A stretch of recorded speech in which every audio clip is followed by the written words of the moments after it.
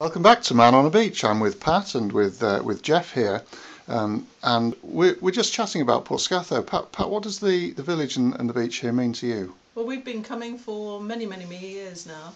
We came when our eldest son was very small, and we used to come with friends and rent houses here and all head to the beach with kids, dogs, windbreaks, the lot, and we loved it here. And one of the friends then decided that they would also like to buy a house here, which they did, and we're very fortunate to be able to share the house with them and come and spend time here, particularly as our daughter Hannah now lives and works in Cornwall. There's Geoff. And now has a little son, Callum. Hello Callum, there he is, and Hannah.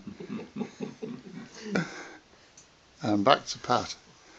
So there's a pool there, isn't there, anyway, regardless of the location, but then, you know, would you come back here anyway?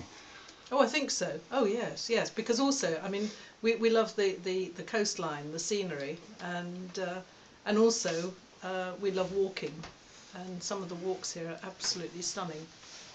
So yes, we would definitely be coming here in any case.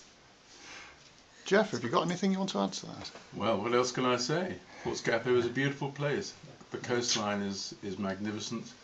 You can walk along, but I mean the Cornish coast is just beautiful and great for walking, which is what we really love. But Portscatho itself is a lovely village, and we've known it for years, so we like to keep coming back. Of course, it's changed, like all villages and like all places in Cornwall, particularly pretty places like this. It's changed over the years because more and more houses have been taken up by outsiders, and so it is sad sometimes when you come in the winter that a lot of the villages close down, and obviously it is hard for local people to buy houses, and I think that's very sad.